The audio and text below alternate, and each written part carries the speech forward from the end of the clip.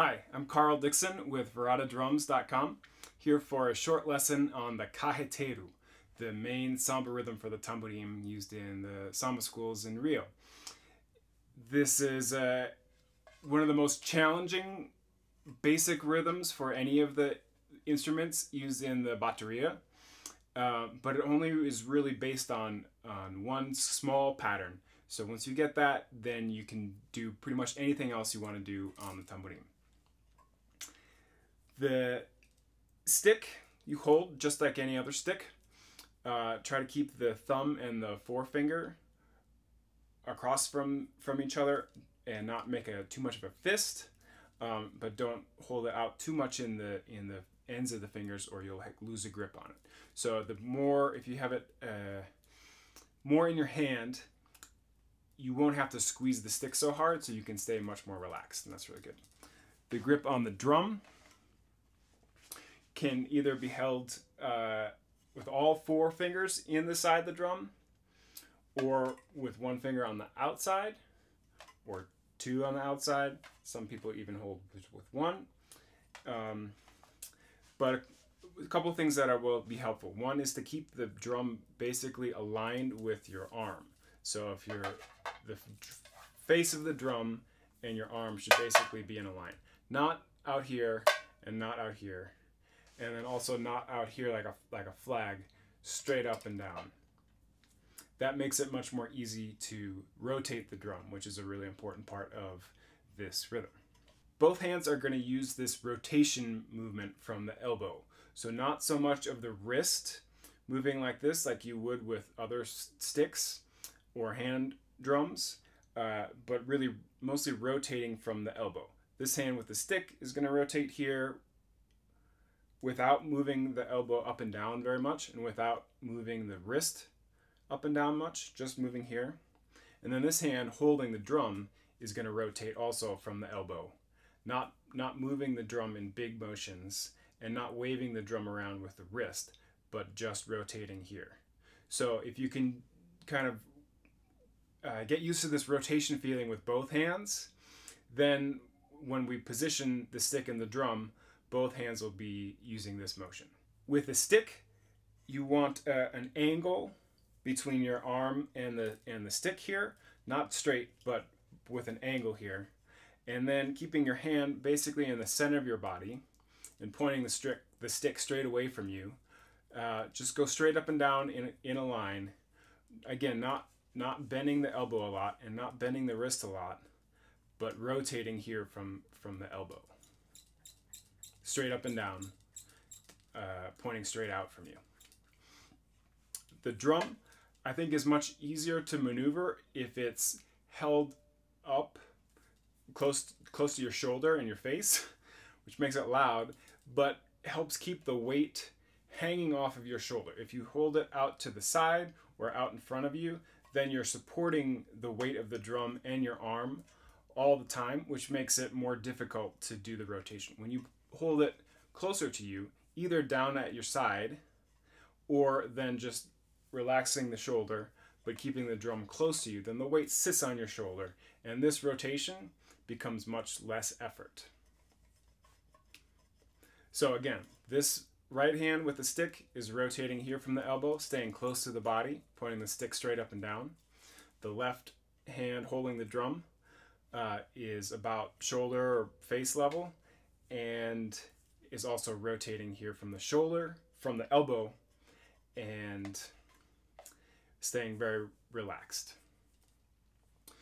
The two basic sounds then are one, the regular downstroke like any other drum, and then also playing the drum with an upstroke. And it's only because we use these two sounds that we're able to play with one stick the same fast rhythms that normally require two sticks or a hand and a stick. So this requires turning the drum. And we're going to turn with this rotation stroke. So the first thing we can start with is just a downstroke and an upstroke. And as we play the downstroke, the drum is going to turn facing down, and then when the upstroke comes up, the drum flips around again as the stick comes up. So remember, the stick is going here in a straight line, and the drum is positioned right in front of it. So as the stick passes through the drum, it turns out of the way. This is kind of like a turnstile that you might walk through, right? The stick is going in a continuous path, basically, and the drum just turns as the stick contacts it. So the stick doesn't take like a roundabout way to get around the drum. The stick passes through the drum, turning it as it goes through.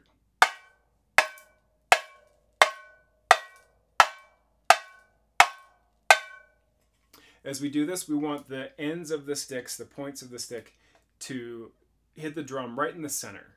I think this is a good place to start. We can modify that later if we want more volume, but to get the most consistent rhythm and tone, getting the stick to hit in the same spot in the drum for all of the strokes is really important. And again, it helps you get more sound with less effort. So for now, just getting the ends of the stick to hit in the center, not flat here yet, but right in the center. So both for the downstroke and for the upstroke, we should start off trying to get the same sound by hitting in the same place on the drum.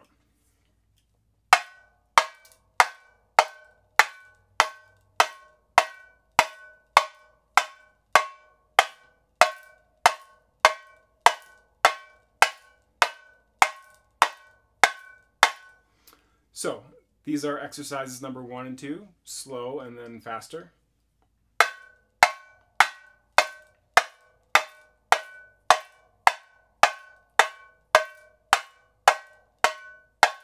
Number 2.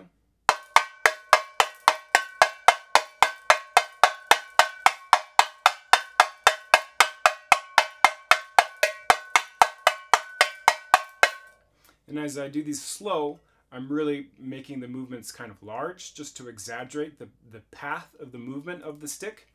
That helps me kind of see which direction it's actually going and helps get the timing of the stick and the turning of the drum to work together better.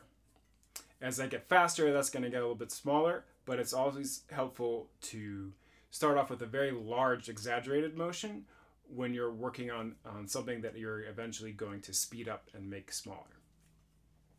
Exercise number 3 then and number 4 are the downstroke and the upstroke paired together in a quicker rhythm. So number 3.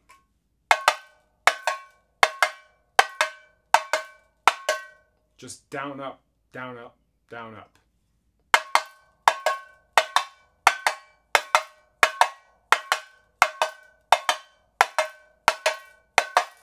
Again, I want the same sound from the down and the upstroke, and I can help get that by hitting the ends of the stick right in the center for both strokes, and also by hitting each stroke from about the same distance away. So if I'm playing with a big motion on top for the downstroke, then I should open up and play with the same distance from the stick to the drum, past the drum below as that when I come up for the upstroke.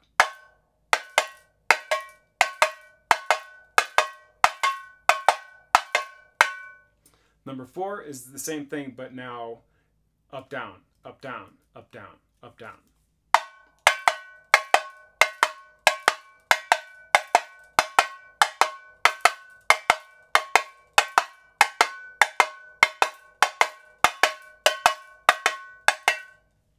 Okay, once I have both those 2 pairs, down, up, and up, down, together, then I can start making some different combinations of 3. So number 5 is down, down, up. So with this combination, remember the turn is only going to happen on the stroke that is before an upstroke. So the first downstroke that I play doesn't turn. So on the first one. On the second one, it turns as I play through the drum. Then on the third one, comes back up. 1, 2, 3. 1, 2, 3. 1, 2, 3.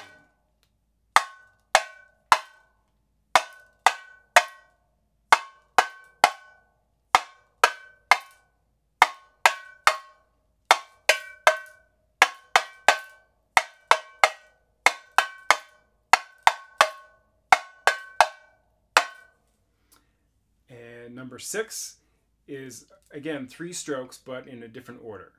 Down, up, down, down. Up, down, down. Up, down, down.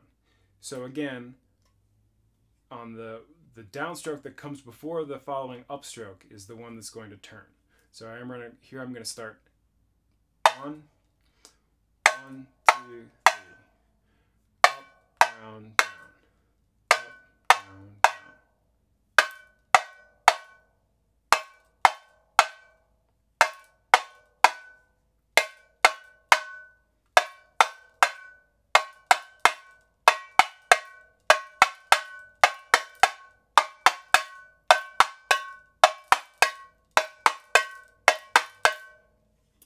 Again, number 5, down, down, up.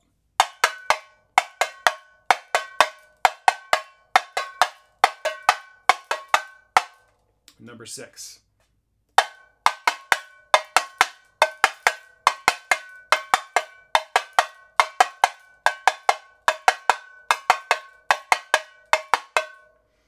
Two different groups of 3 notes. Next up is groups of 4 notes, which are going to be those 3 with the groups of 3 with another one added on the beginning of the end. So number 7, down, down, up, down. And again, I'm not turning on the first one, I'm turning on the second one.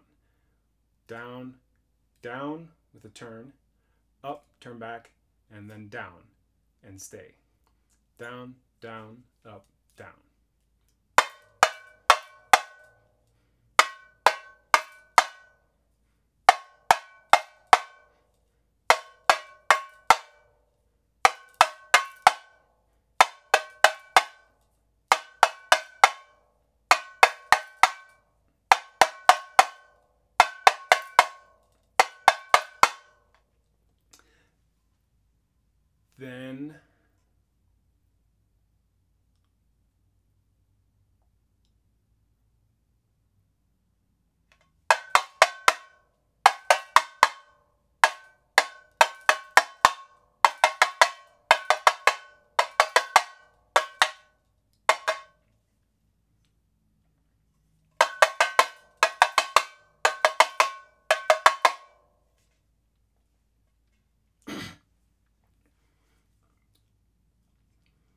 Then number 8 has the same 4 notes, but in a different order. Down, up, down, down. So in this group, I do turn on the first stroke. Down with the turn, up, turn back, and then 2 normal strokes. Down, down. Down, up, down, down.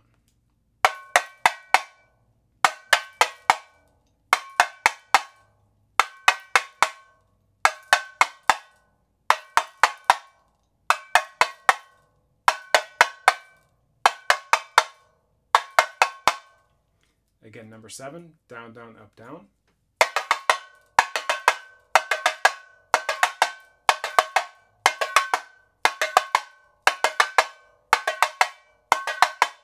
And number 8, down, up, down, down.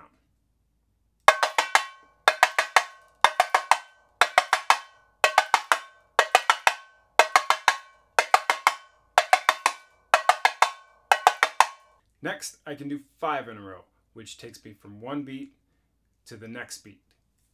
1, 2, 3, 4, 5. Down, down with a turn, up, down, down. 1, 2, 3, 4, 5.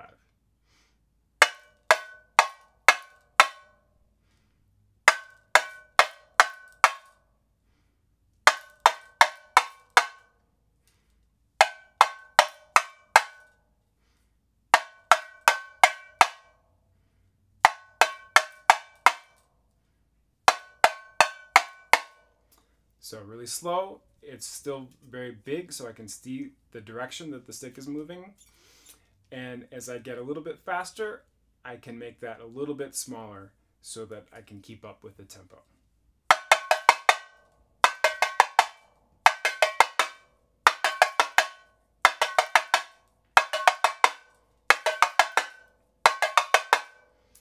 So this is basically one beat at a time of the Carreteiro, this main rhythm for the Tamborim in samba. And once I get one of them down, then the trick to building up your fluidity to play this rhythm continuously is just getting more and more beats all at once in a row with this rhythm. So if we start with one,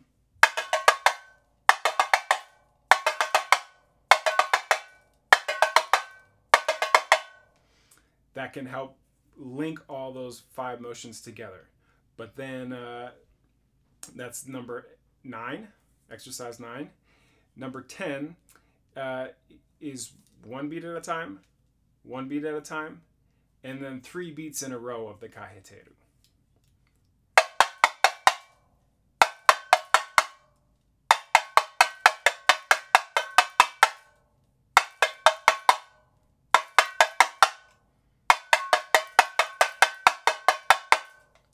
Right, so when I'm just doing 1 beat at a time, in number 9, the turn is always on the second one, right? Turns on the second one, turns back on the 3rd note, and then 4, 5 come here. When I'm doing 3 beats in a row, like in number 10, the turn is still always on the second note of every beat. So if the beat is here,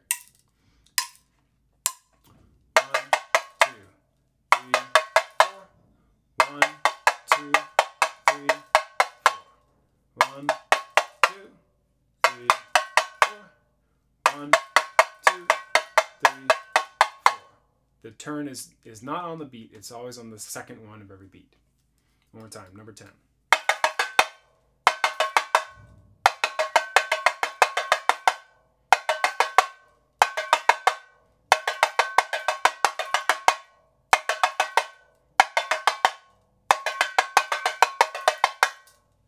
Number 11 is another way to sort of think of these 4 notes for every beat, but broken up into 2 pairs.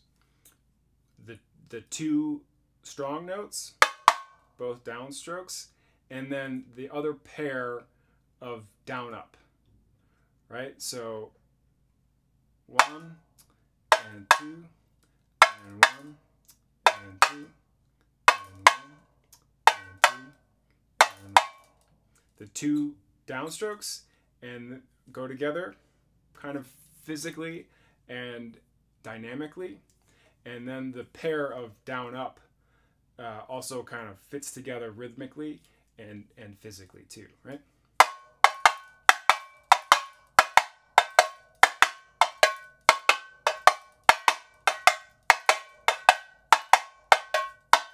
So if I play the rhythm like that with a space, I can kind of hear these 2 together and then these 2 together.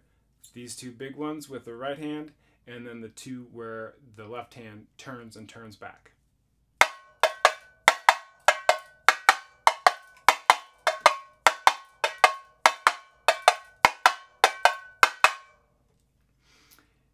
If I take the rhythm with a big space like that, and then gradually just make the space less and less between the 2 pairs, then they all kind of slide together in a continuous way, which is what we want to end up with, right?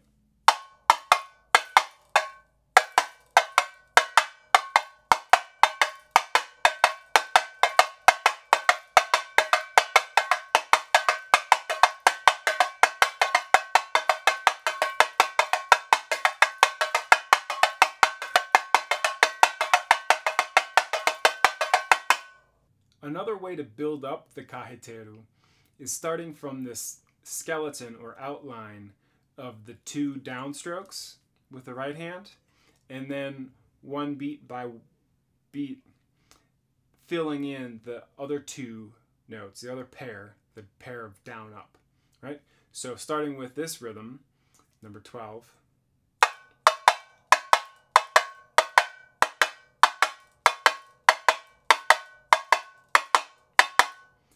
and then one beat at a time, adding in the other pair, the down up. So here is number 13.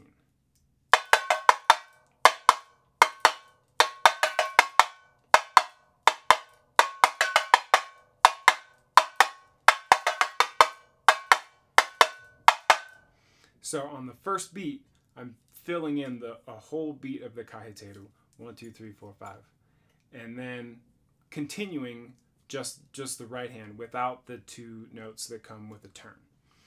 So number 14 then is the similar thing, but 2 beats in a row of the Carreteiro.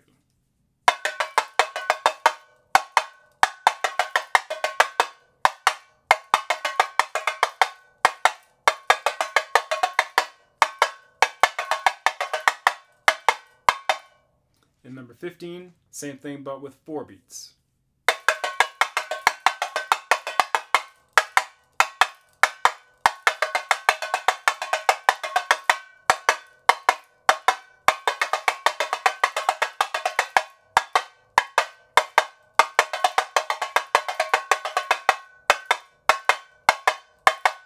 These last 3 exercises are also a great way to build speed with the Carreteiro. The slow practice is great for getting the positioning and the timing and good sounds and the coordination.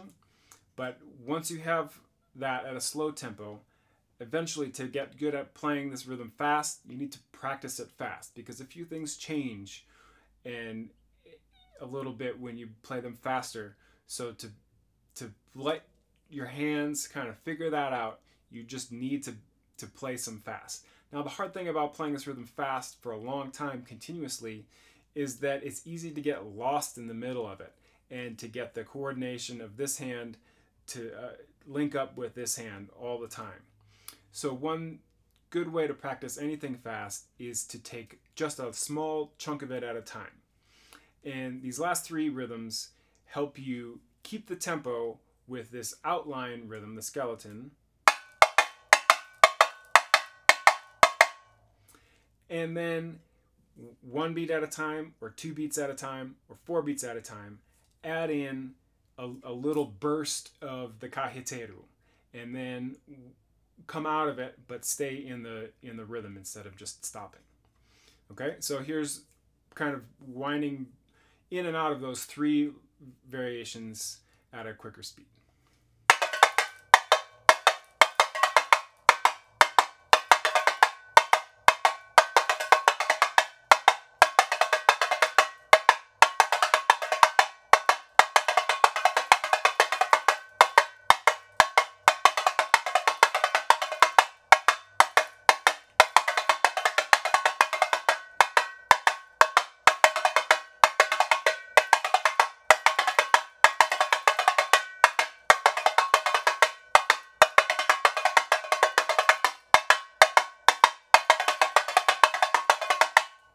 So you can keep this hand going all the time and then just add in 1 or 2 or as many as you want of the other pair, right? The down-up pair. This is also a great thing to do when you're playing with a group and can't quite keep up for a long period at a time. This is a way to build towards that. So it's likely that you can play 1 beat at a time faster than you can play 300 beats at a time for a minute or so. And once you get 1, then you can start working on 2 in a row. And once you get 2 in a row, you can start working on 4 in a row. All the while, you're still contributing the strong notes of the rhythm and playing in time, which is better than just playing a couple beats and stopping. So this is something when all other tamborims in your group are playing continuously, you can blend in with that and contribute to that by playing all of these notes and then mixing in the full Carreteiro as much as you can as you go along. Starting with smaller, shorter lengths of it, just 1 or 2 beats, and then 4 or as many beats as you can in a row. A couple more important things about the Carreteiro rhythm. The swing of this rhythm should be the same as the swing in the caixa and repique and chocalho. Right? The swing comes from two parts. The balance of the volume of each note and the rhythmic placement of those notes. And with the Carreteiro, getting the volume and the balance of each of the four notes is the key to helping get the right rhythm of those notes too. So of the four notes in every beat, 1, 2, 3, 4, 1, 2, 3, 4, 1, 2, 3, 4, 1, 2, 3, 4, 1, 2, 3, 4. The first one should be the strongest. That's the note that the surdus play together on. That's the note that the repiques and chocalho accent as well. The second strongest note should be the last one, the fourth one, the one that comes right before the next beat. So 1, 2, 3, 4, 1, 2, 3, 4, 1, 2, 3, 4, 1. Then the second and third one are less and can be about the same. So to get that, the most important thing is that I play a little bit stronger with the stick further away on the first one and the fourth one. Those are the two where the drum doesn't turn. Right? So if I go real slow, 1, 2, 3, 4, 1. The first one is the strongest, second one is less, third one is less, fourth one is a little bit stronger, leading back to the first one again. 1, 2, 3, 4, 1, 2, 3, 4.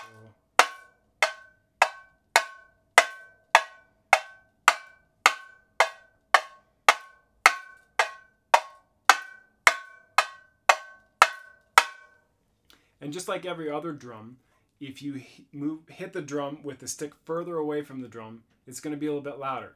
So you can use that as a way to gauge the volume of each stroke. The further away it is when it starts to move into the drum, the louder it's going to be. So the first one should be the furthest away. Then the second and third one should stay closer to the drum. The fourth one should lift up a little bit more. And then the first one of the next beat is the furthest away.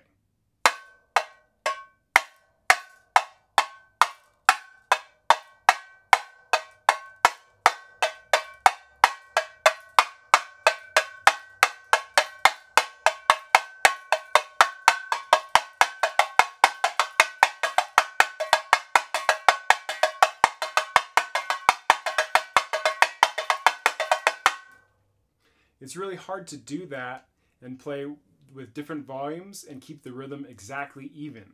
What tends to happen is the rhythm shifts around a little bit to accommodate for moving a greater distance. And that's actually what we want to get the right rhythmic phrasing of this rhythm, which is similar to when we play with a chocalho or ganza and some of the caixa rhythms and repique rhythms as well.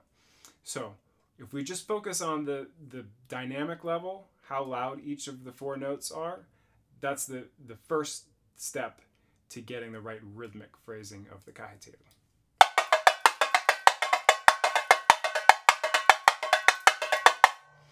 And as it gets faster, it might get a little bit smaller, but that relationship should still hold the same.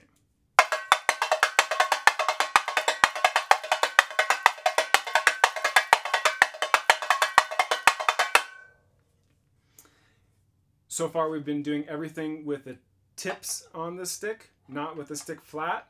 I think this is a good to get a good sound from the drum at first and to get a better, more accurate response from the stick. But when you're playing very, very loud with a big group or outdoors and want to get more sound, you can do that really easily, not by playing harder and working more, but just by adjusting the angle that the stick hits the drum. So instead of hitting just with the tips, if I move the drum and the stick together a little bit so that the stick hits the drum flat, Then instead of this sound, I'll get this sound, which is so much louder. Same exact amount of effort, but much more volume. So that's as simple as just adjusting this angle right in here from hitting with the ends of the stick to flat. So here is one sound. And then I move this together and I get this sound. This is the reason why you often use this flexible plastic stick to play this rhythm in a large group, because when you get the stick flat, it makes so much more sound. But one last practice tip is to spend some time with a wood stick. Because this also gives you a different sound and sort of requires that you be more consistent with the beating spot on the drum and staying really relaxed with the stick to get a good bounce and avoid pressing into the drum with the stick. So if you can hold the wood stick really relaxed and play through some of these things slow,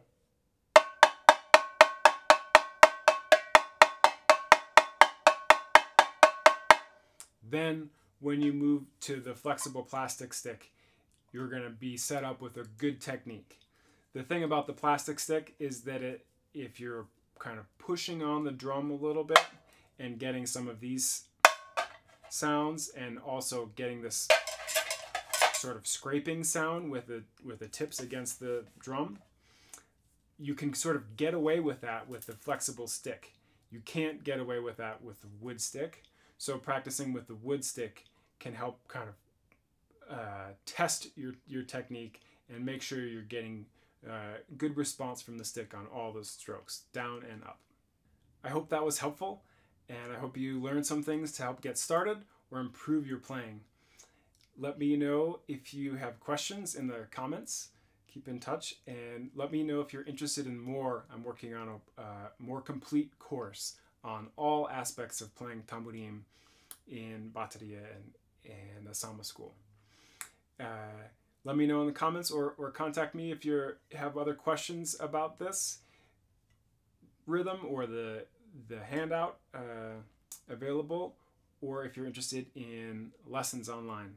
And you can check out lots of tamborims and sticks and more Brazilian instruments at viradadrums.com. Thanks.